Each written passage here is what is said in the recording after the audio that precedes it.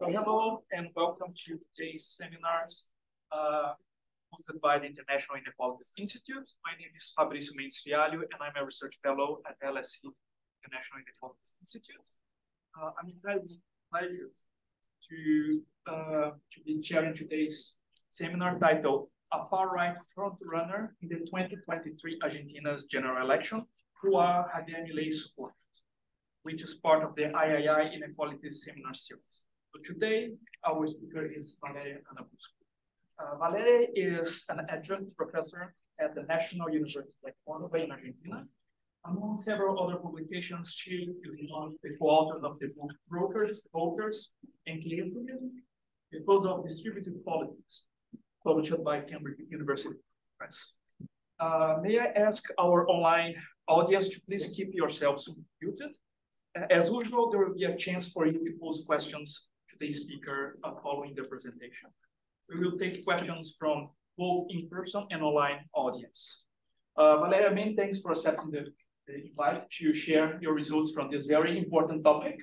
And I will hand it over to you now, Valeria. Many thanks. All enjoy the event. Okay, thank you so much. Thank you, Emma, Fabricio, Peter, everybody there. I would like to share a presentation, but I think you need to allow me, or at least that it's what it says here. Is that possible?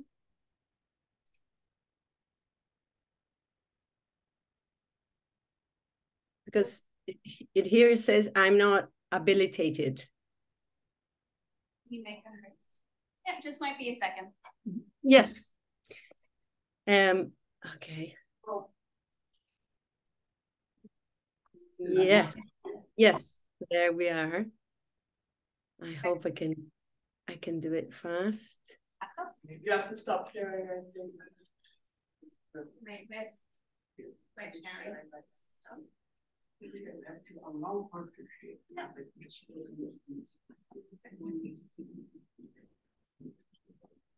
You don't have to make your host. You can just right click on the share down there. Thank you. Oh, on the right, there's a little button. Yeah, there.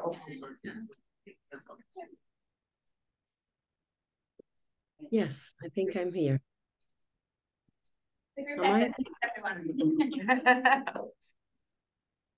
Is it there? Yes. Yes, we can see the slides.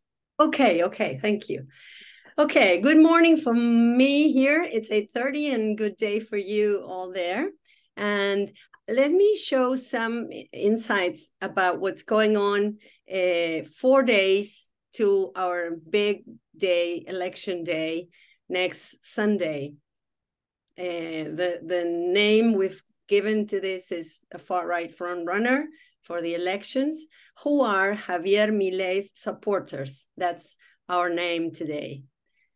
This is Javier Milei's very recent elected congressperson.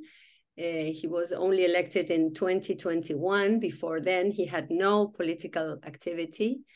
And this is a graphic that shows the red line is how his coalition or his party called Liberty Advances has grown and rised so fast. The light blue line is the officialism, the Peronist coalition in power and with a candidate that is the current Minister of Economics. And the yellow one is the traditional opposition party, the center-right, called Juntos por el Cambio. Let me tell you a story. I'm sitting at a private bank's waiting area on Monday, 10th of October last week, the day after this presidential candidate, Milei, said publicly, it's not safe to have pesos. The peso is the currency the Argentine politician produced, and because of that, they're useless and worse than excrement, textual words. Next day, some people rushed to the banks and took their deposits out to exchange them for dollars. There I am to make arrangements for my trip. Next to me, a young man accepts my conversation, even when I tell him I guess he's a Milei voter because of age and gender. He accepts, he likes Milei, though he may not even go to vote. The use of cell phones is forbidden, so we go on talking. He tells me he's a football player. He has played for 2 Bolivian teams. And I take that to speak about Bolivia. And I say, well, you know, Bolivia is better. No, he says Bolivia is better. And so I tell him that he probably knows it is an interventionist country with lots of regulations, socialist policies. That could be true, he says, but I don't care. The problem here in Argentina is how much they have stolen. Whenever those amounts are known, it is a lot of money. This is going to be all right. His grandfather, 70, was a Peronist, enjoys politics, and has told him this is good, referring to Milei. He keeps on going, giving good reasons to support the candidate. He says things in your face and with a solid base. He's going to correct everything when he wins. But when he wins, there will be chaos. People will loot. It is the first time I hear the argument. So I asked him, why would they loot if their candidate has won? He says, those who don't like him will do. I ask him, why are they not looting now if things are unwell? He says that currently government helps people, subsidies and so. But whenever Milei wins, there will be subsidies only in exchange for working. That is what I hear, he says. they don't want to work. We will see what happens. And I take advantage and ask one more. Why are women not supporting him so much? I understand that women don't like Milei, he said. It is bad. We should all be equal. So let me go a quick list of denialisms this candidate has done in this short period.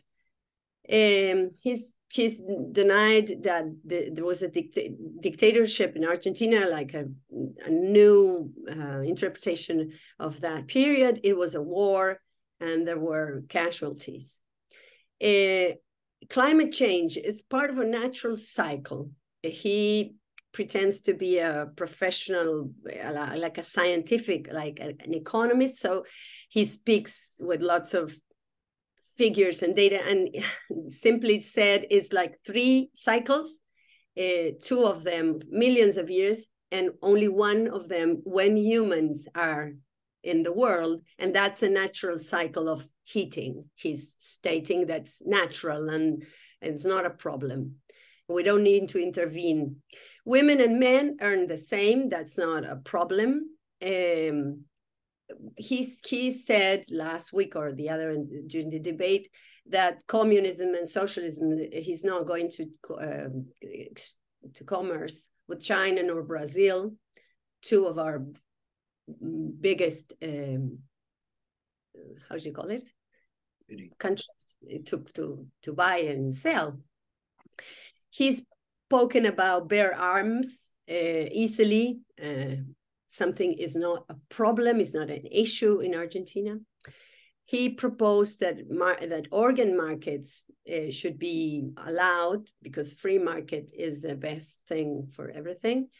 And last but not least, or well, there are some other many things, but moving the embassy, the Argentinian embassy to Jerusalem, as Trump once suggested. Why, or one of the reasons or some context for this situation, this political situation, is certainly economics. Inflation has risen very much and very in a worrying way. As you can see, 2023, we are around 140% inflation for a year. And that brings lots of problems and frustrations, and as you may imagine. Another problem connected, of course, to that is people living below the poverty line. I can see it here, but it's around 40%. here's only 22, but 2023 is around or more of 40%. One of the things I'm honored to be talking with you, and I'd like your insights and to write my agenda, my research agenda with you, or take advantage of this, is about inequality. And this is a very simple map taken from newspapers, so it's been debated like in public media about inequalities in the world. So countries that are darker are more unequal, but Argentina is in the unequal ones, of course. And I think the questions we should be asking in political science is more of this kind of questions, and work together, really together with sociologists and people understanding inequality. To give you some data on everyday life, minimum wage in October was 132,000 pesos, which to divide into an unofficial dollar, because we have an official currency exchange and another one. The current unofficial one, that's the one everybody uses, is 1,000 pesos for a dollar. So you would have a minimum wage this month, today, of $132. I say today because that unofficial dollar is like the temperature of political pressures, of campaigning, and of economic operations. So last week, the dollar was 800 to one peso. When Milei said this about the dollar being high, it's a better thing because then it would be easier for him to dollarize the economy. And it rose to 1,000 pesos. Today is the first Labor Day. Yesterday was a holiday. And in 2 hours, the market is opening. So we're all hoping what is going to happen with the economy and the dollar specifically this week and the week after elections. To have an idea, you know, of course, that it's not only about what you earn, but what you can actually pay with the pesos you have.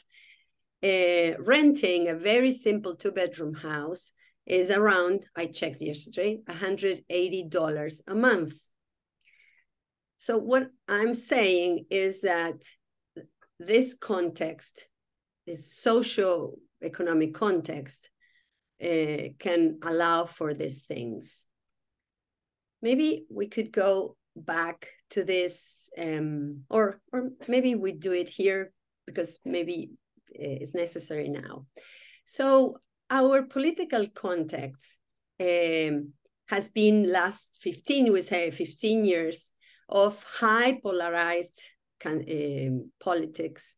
We had around 15 years of Peronist, Kirchnerist government that coincide with a with a boom of exports. So there was a good economy in Argentina that stopped around 2010, 2012, and Kirchnerism went on and lost elections 2015.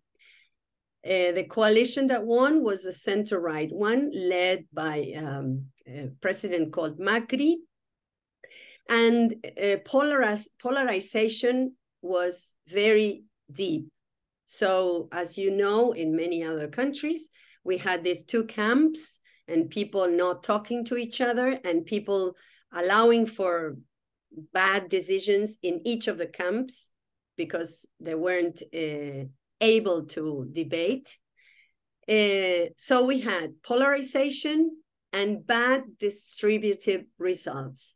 To me, that's one of the main reasons why something like Milei happened.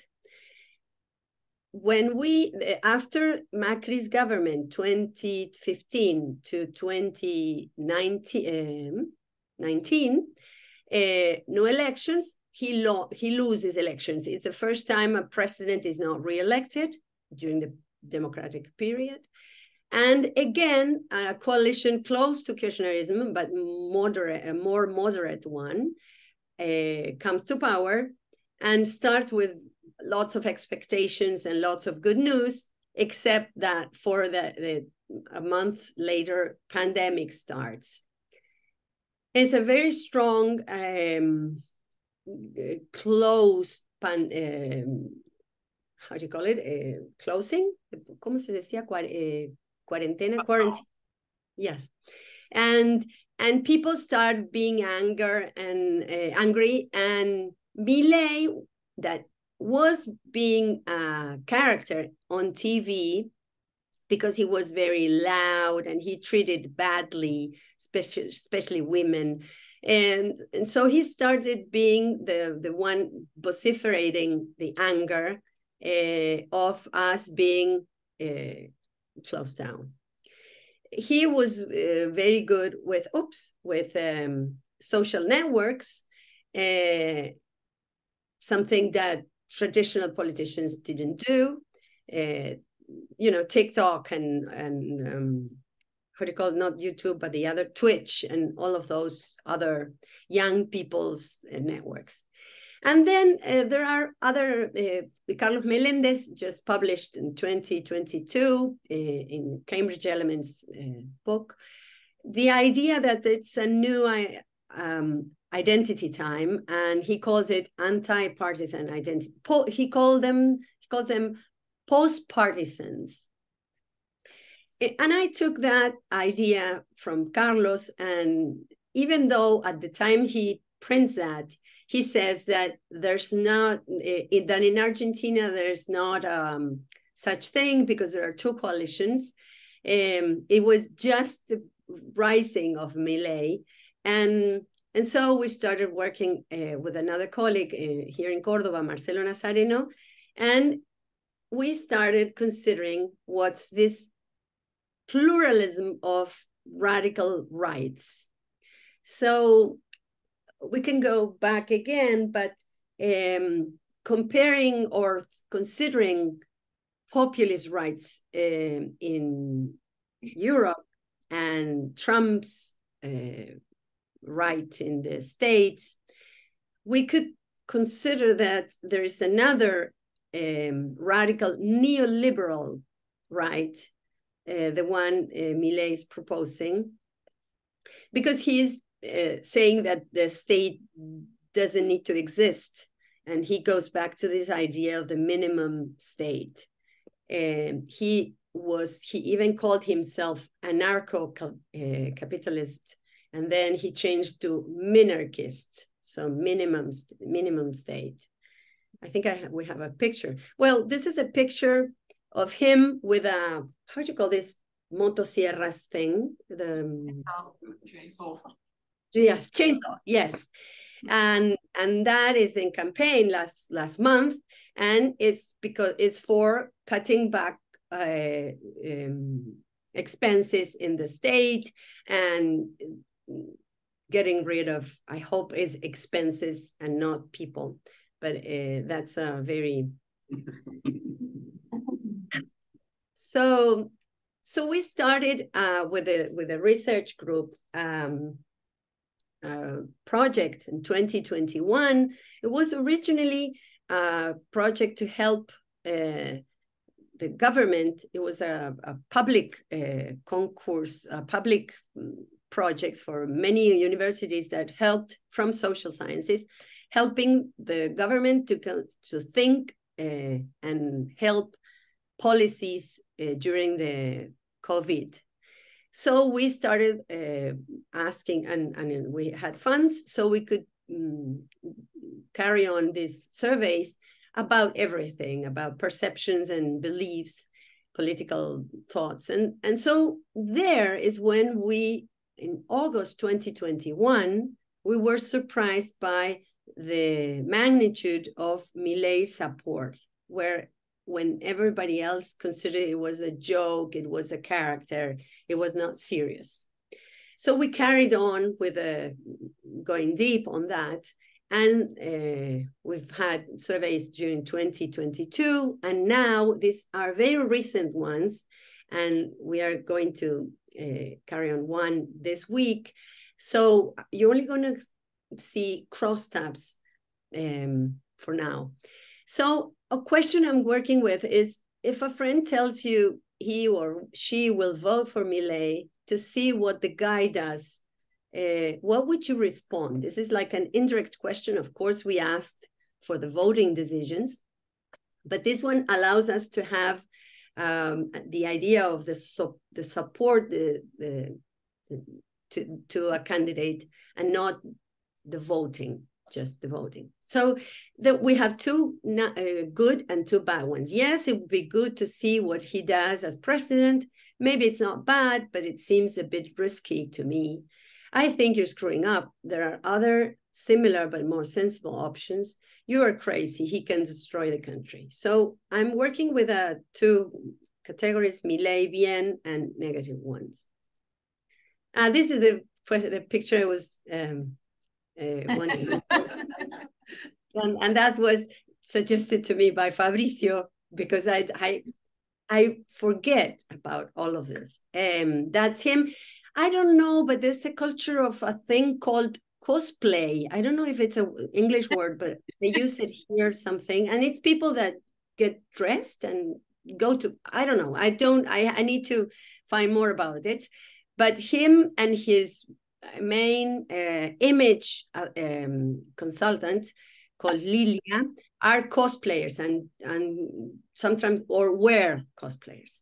And so that's general ANCAP, anarcho-capitalism. So he supports us among, in this survey, 61% are male, and they double the support when they are from 18 to 29. That, and of course it lowers down with age. That was very strong at the beginning, but now it's a lot more general. But the male thing is still there. He calls himself a lion. I don't remember why there was a lion figure, because he wants to eat lambs. I don't remember, but there's some idea there. He's strong, he's lion or something. He uses the style of a rock star, and that's a rally. Okay, so some of these questions that we asked, why you voted for him. This is ordered in magnitude. So the first reason is because I hope that the country will finally move forward, because I agree that's 31% of them. This is crossed up with Milei supporters, because I agree with there's a mistake, his libertarian ideas, such as dollarization and privatization, 19%, because he wants to end the political caste that sunk us as a country. That political caste name taken from some other places and reused, because he's the only one who proposes something different, 14%. And then very, very small ones, he knows about economics and fed up, and because the rest, I don't like the rest of the options. Let me move this, okay. I don't agree. What do you think of the So we asked some other questions to understand what their ideas are in general of the feminist movement. And the ones that support Milei say, 50% of them say, I don't agree with anything they do, while the ones that don't support him say 26% they don't agree. I only agree with some of the things they do. Among Milei supporters is 41, And I agree with everything, or I agree with everything it says to, no, I agree almost with everything. And with everything, it's very low among Milei supporters. So even though we have some support to the feminist cause, that's very strong in Argentina, you can see the difference among supporters and non-supporters. How could I take this thing out small? Here. So what makes you most angry about this list of things? We are exploring the reasons why people identify with a man that yells and is very angry, and you know, do bad, sad passions times or zeitgeist in our world. So anger is not a small thing. So the highest reason, or the main reason, is that there are public employees who are paid without almost working among Milei supporters, and this is among non-supporters. That the picketeers block the avenues, you know, social protesters in Argentina are called piqueteros, and that's a second place, 29%. The judges don't pay income tax. And here is an interesting thing, because among non-supporters is very high, because it's a very unequal redistributive thing. But for Milei supporters, anything related to taxes is bad. So even if very rich judges in Argentina have like the highest salaries, some women unfairly blame men taking advantage of the rise of feminism, is 12% for Milei supporters and nothing in the other side. And then the others are very small, but we offer the options. Manteros are people that put their piece of cloth and sell things in the sidewalks. And sometimes are people from other countries, and sometimes are people from our country. Men earn more than women in the same jobs. That are businessmen who take the money out of the country. Consider here 30% of non-Milei supporters. This is a strong problem in the country, tax evasion and taking money out, taking dollars out of the country. In difficult and crisis times like now, what do you think? Because we're trying to think, what are the expectations and the way people considers things would come to a solution. So first, 32% people of Milei say we have to hit rock bottom, everything will explode, and then we will start to improve, which is not a very original idea. In other far-right candidates and countries, this idea works. Only little by little, without breaking anything and working together, we will get ahead. Surprisingly, there's another 32% of Milei's supporters, and double of them is non-supporters.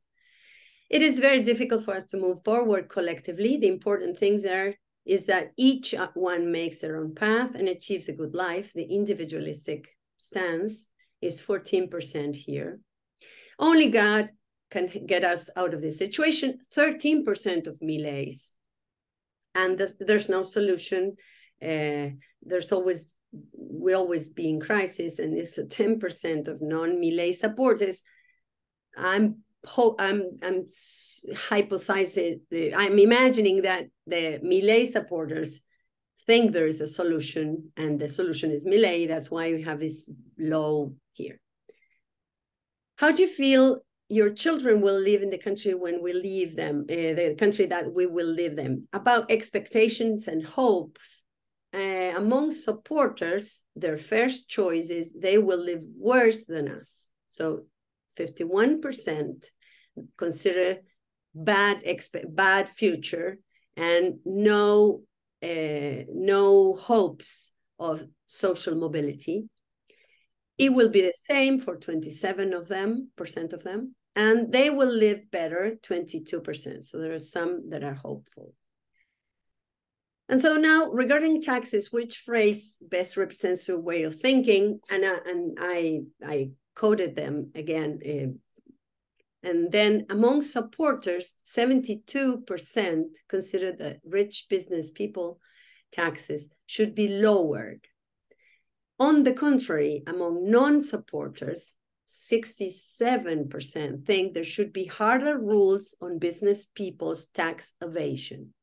So taxes, evasion, and being soft or nice with rich business people are a strong divide. And then now, how for the future, how would Milei's government be? He will be able to impose quite a few of his ideas because he's going to negotiate with Bullrich and Macri. This is the central right and the businessmen. So 34% hope for that. And 29% says he will be able to carry out all of his ideas, but he will have because he will have lots of support from the population. He will not be able to carry out the majority of his proposals. So this is a very strong thing. People are voting him, even though they consider he is not going to be able to carry his proposals. And then very little of them, but high in their non-supporters, the country will be in chaos and will have to leave. He'll have to leave before the first year of government. He will be able to impose his ideas in an authoritarian way. This is Bolsonaro. That's a yesterday picture that Milei posted on Twitter. They have very good relationship, and Bolsonaro's sons are very close to Milei's social network head of the campaign. And that's supposedly a book. I haven't read his books, but some people say they're copied. How do you say plagiados? He takes ideas. So a scene that continues about the bank, in the bank with this young guy, we talk about dollarization. He says, I don't want pesos no more, dollar, everything in dollars. He has told me his chance to play belongs to the Bolivian football clubs, and the transfers is to be paid in dollars, which is very expensive for local Argentinian clubs where he now wants to play. So I asked him, how much would a dollar cost if Milei would dollarize? And he refers at times when Argentina had a 1-to-1 peso-dollar currency in the 90s, in the 1990s. And I say, yes, of course, I'm old. I remember, you were not here.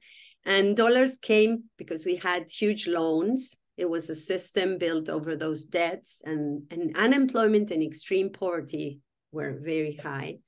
And it all blew out in 2001. Now we aren't capable of more loans because we have already the highest loan in the world from the IMF. And since there are no dollars, how is he going to dollarize? A dollar may cost 1,000 pesos, I asked him.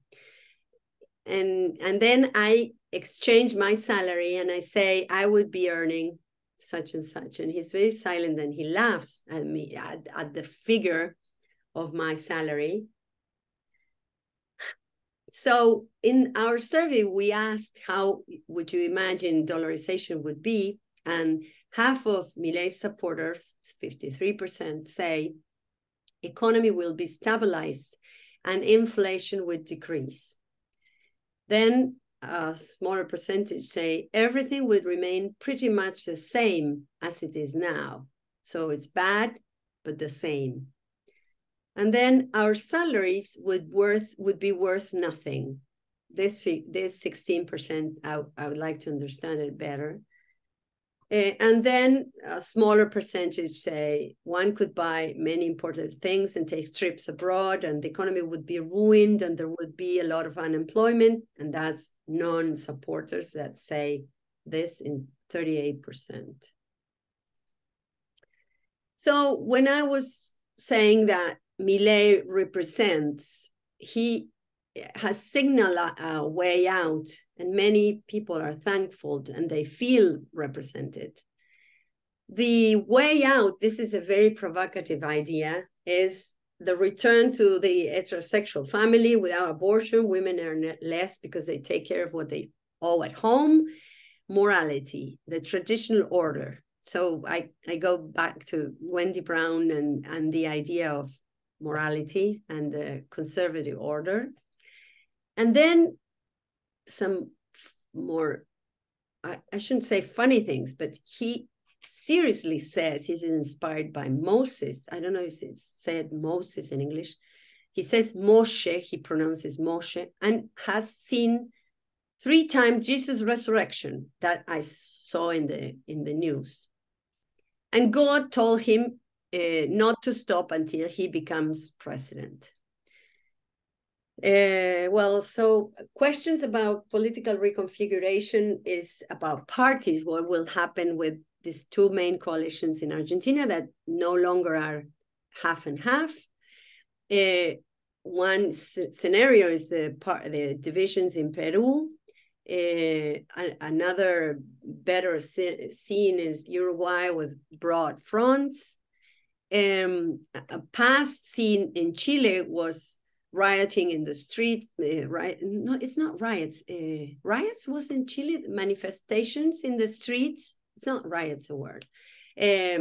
People protesting in the streets and asking for a change that backlashed, because after the election and the beautifully planned parity constitution, the meeting for the constitution was the first time in the world, half men, half women. And then they voted no, and the main vote was for a far-right candidate. Or another example in Brazil, we all know, extreme right, and then the resistance and the coming back to power from Lula. But Milei doesn't have some or all of the elements that are here. He has no party, he has no with whom. So it's very doubtfully he could govern. So what I'd like for you to tell me is about inequality inequality ideas. The main question for me should be about how inequalities is working.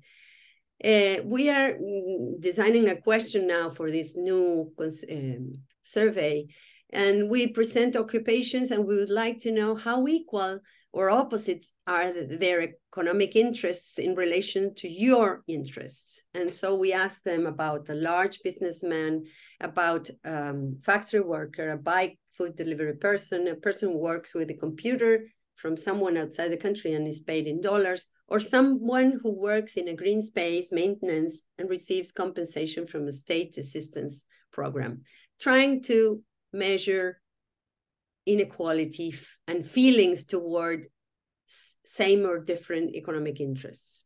Then another thing we need to develop is about men and how they feel towards feminism and the need for something about identities among men and maybe young men that we need to measure, and I'd be happy if you help me with that. Well, some technical information, and thank you so much, and that's for it for now. If we can talk, it'll be a lot better. I'm not sure, I didn't check any of the time. But... You did very well, Valeria. Exactly the 40 minutes that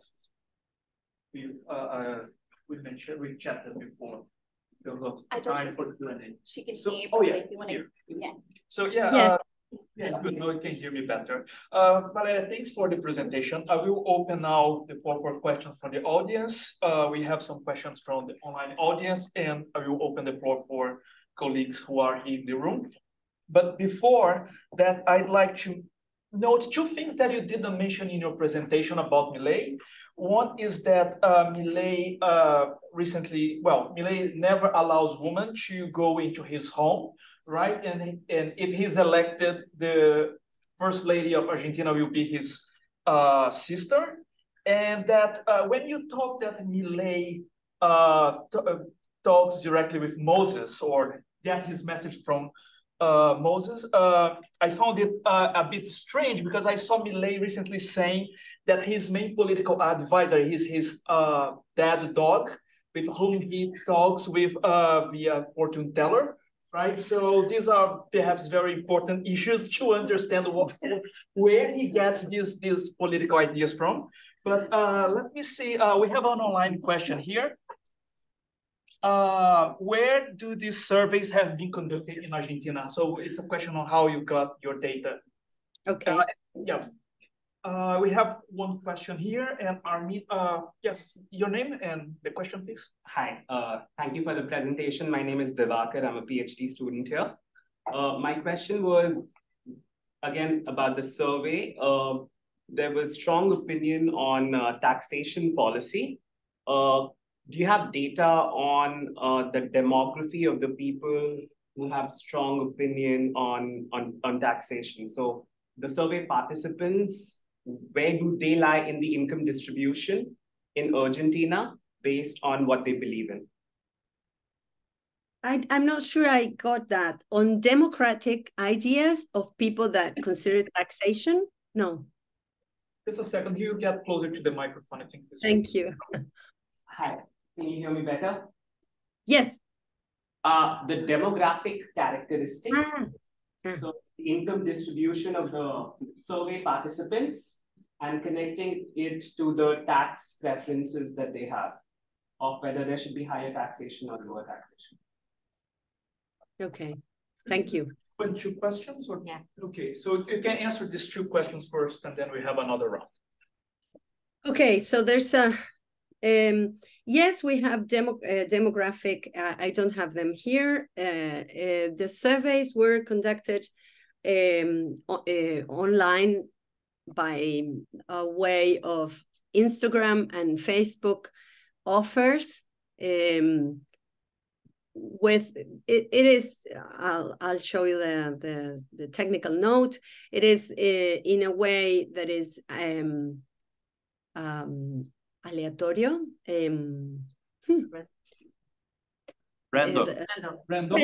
randomly, of course. The areas, urban and rural, and in all the country. And it was the first time in 2021 when we started with this and during pandemic, and I was not confident with this method, but after elections, we could prove that our results were very adequate. So we got the same figures in voting patterns. So I can show you, and I'm of course, this data can be shared, and we can consider this and examine better the taxation idea. I would ¿cómo se dice? Arriesgar. I would risk that a taxation would go across demographic patterns, socio-demographic patterns, and only would be modified by political positions. So if people would be Kirchnerista, Peronista, would be better towards taxation than the center-right and right voters. Then about Fabricio's questions, I'm not sure we need, I mean, not sure, of course we need to speak about it, but it's so absurd that that he is a character. He has these issues with talking to their dog, his dead dog, because he then clonated that loved dog, and he has 4 sons of that dog, and that's a public story, and everybody knows that he talks about these dogs. Then there's a book written by Juan Gonzalez, an author I don't know, but nobody has said it was a bad book. And he tells the story that he lived with these 4 dogs in his small apartment. These dogs are English Mastiffs or something like that, big dogs. And he tied them in with clavo, I don't know how to say, in the floor, so that they don't fight with each other in an apartment. So I'm not sure if he didn't allow for women to come into his apartment because of other reasons, or because he had it full of dogs and smell. That's what the book tells. So it's been so serious, these issues, that one of the candidates suggested that maybe there should be a psychological exam as to get into any other company to work, to be a candidate for president. So I don't know what else to say. It is a very provocative and strange, in my point of view, way. He now announced that he has a girlfriend last week. She's an actress. She's an actress that imitates politicians, and she's very good at imitating. For example, she imitates former President Cristina Kirchner. She imitates many candidates. So they were at the show, at a TV show, showing their love. It was like an acting thing, no? He needed somebody, a woman, to be on his side. And yes, his sister he calls her the chief. There's a thing, he has told lots of times, that he had a terrible childhood. His parents were very violent. His father was very violent with him, and that he didn't talk to them. And I think he even said he hated them or something. He stopped saying that this year. But there were some stories about that, and that his sister was always on his side. So maybe that's the story, a person that suffered a lot in a very ugly family, and who could blame him for that? So yeah, thanks, Valeria. That was just a provocation, and now I learned there's more about his persona than I knew before this chat. We have questions from Armin from Severn. Hi, thank you so much, Valeria. Very informative and interesting presentation. So I have a comment and a question. One is, I think it's interesting that you're looking at this relationship between income, wealth inequalities, and how it shapes or informs political behavior and opinions.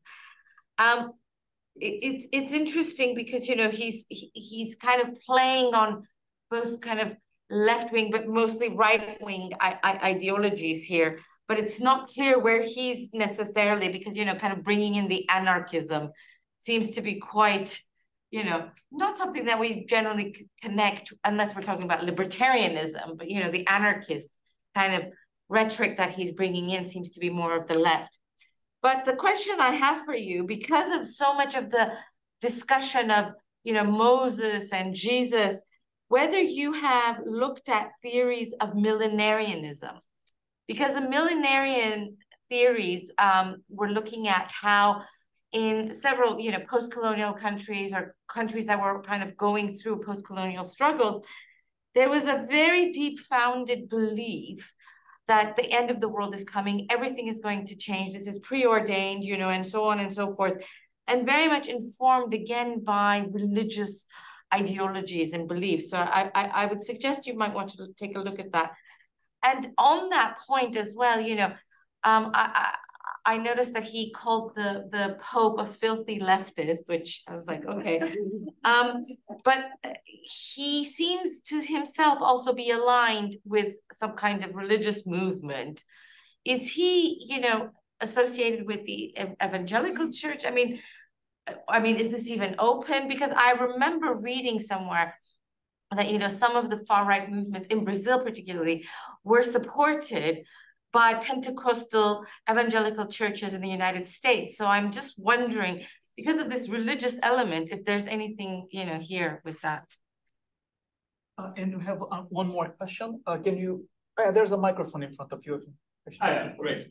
So thanks very much for this presentation. I was wondering, my question goes in the direction of what can this case of Argentina tell us about sort of this relationship between inequality and voting? Because my sense is that we usually tend to think that candidates such as Milei, as you described him, would thrive in unequal environments. So this link between right-wing populism, say, and inequality. But from the graph that you showed from the map, my sense was that Argentina wasn't sort of the most unequal place, say, in that region. It seemed to be comparatively equal, sort of in terms of inequality. My question is, does that mean we have to kind of reconsider how we think about this relationship between inequality and voting?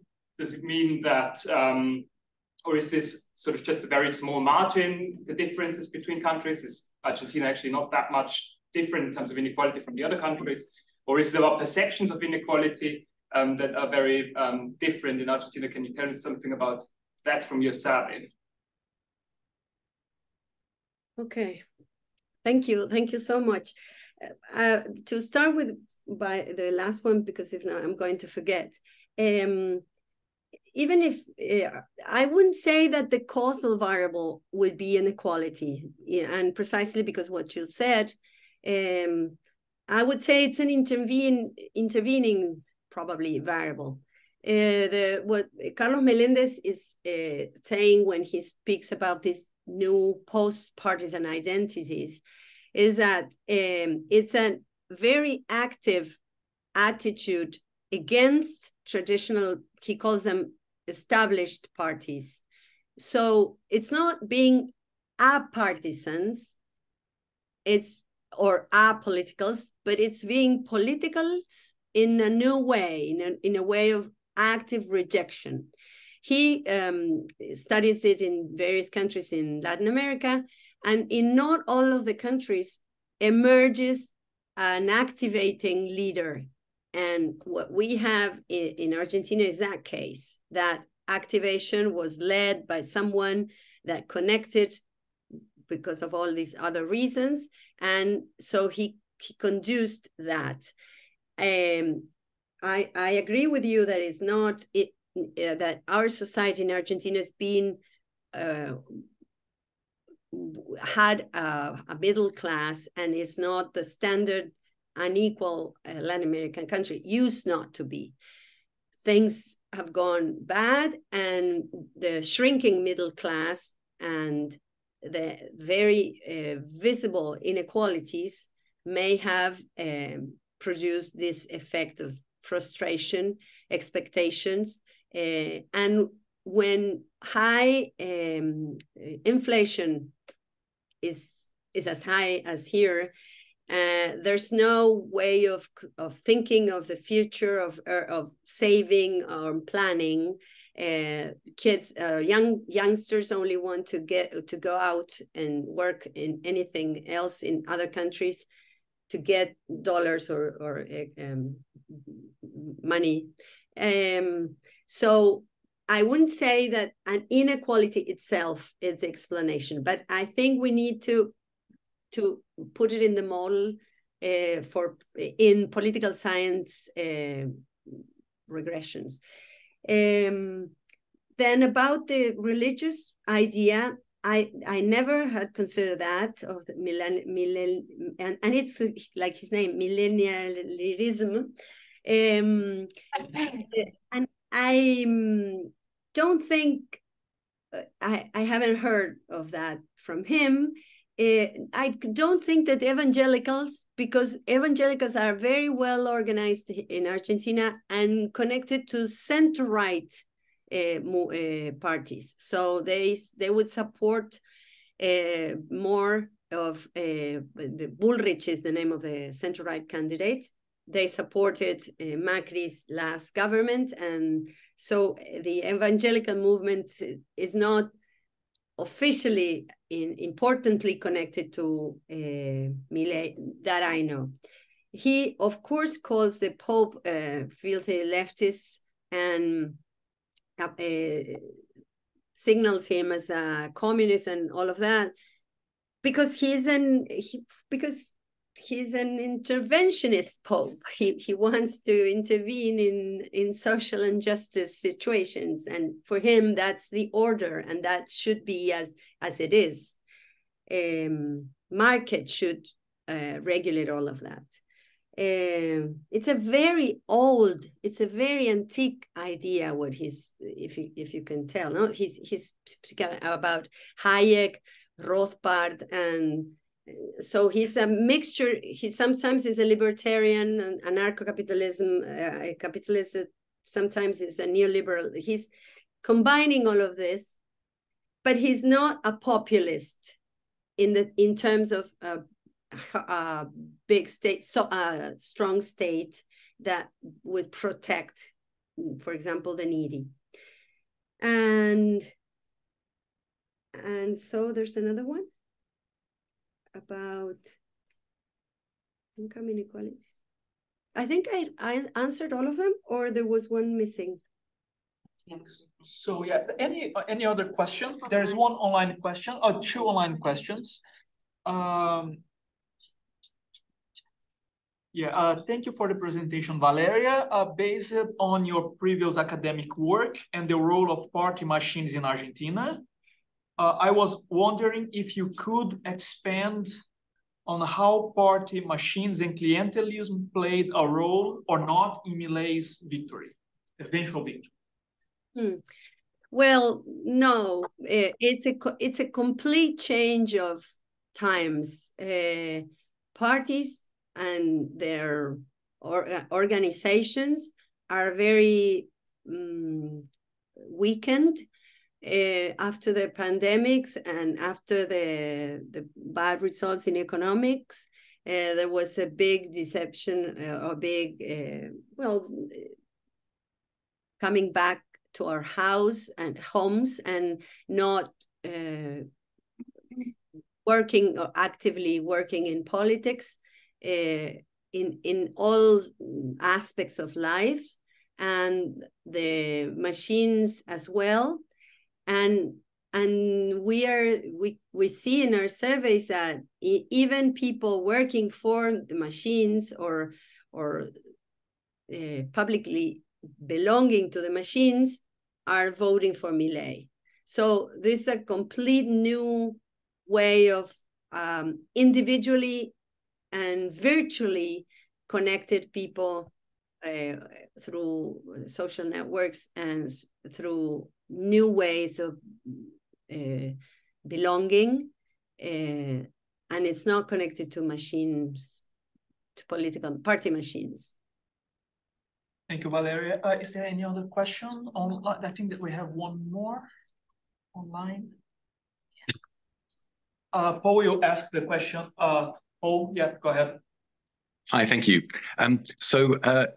You mentioned that the research being done on the rise of populism and the rejection of established parties in other parts of the world. It seems to me that Argentina is quite different from most other places in that the kind of the mainstream parties, both the center-left and the center-right over the last 10 years or so, really have, unfortunately, made a big mess with the economy.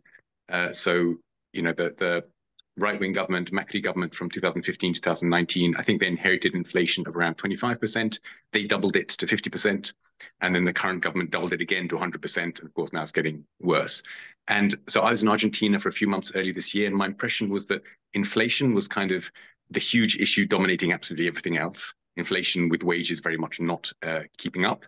And so I would think it'd be important to distinguish between, on the one hand, people who actually like Milei for his policies, And on the other hand, people who just want to reject the status quo because evidently, economically, it is a huge disaster.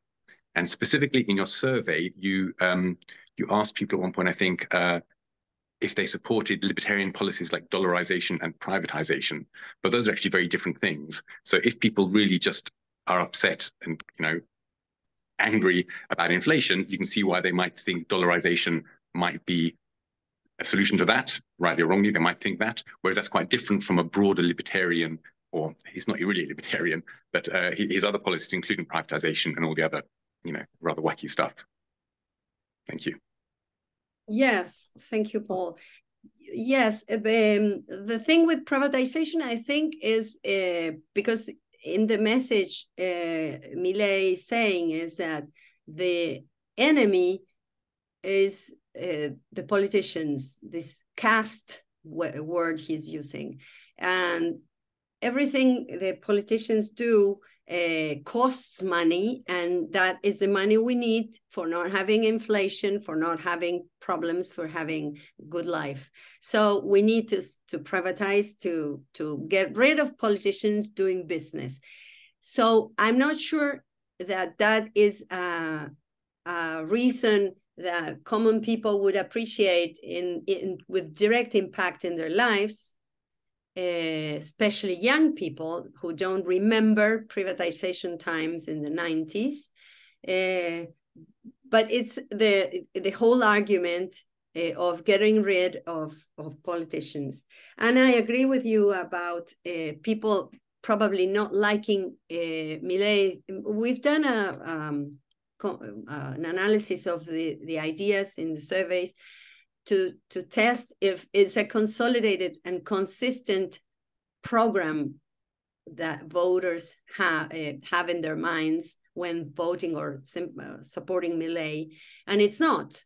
So some are anti-feminist, some are not, some are pro one thing and some are not. So that's probably because it's very recent, it's 2021, and it could consolidate as a very reactionary position and have a consistent program on the demand.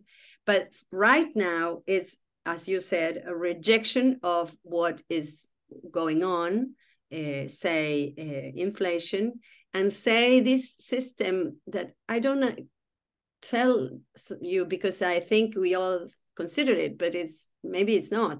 We have in our minds a bi-monetary system. So everything we say in one currency, our pesos, we are translating it to dollars. And dollars is not only $1, but there are different exchange rates. So it's really very annoying to not knowing how much things cost and how much they're going to cost and how expensive they are in dollars. So yes, rejection is one strong reason to support Milei. Okay, I'm mindful of the time. So, well, Valeria, it's been a pleasure to share the events today, and thank you for the presentation. And thank you everyone for joining us today. So, until next time, thank you and goodbye. Thank you. Bye-bye.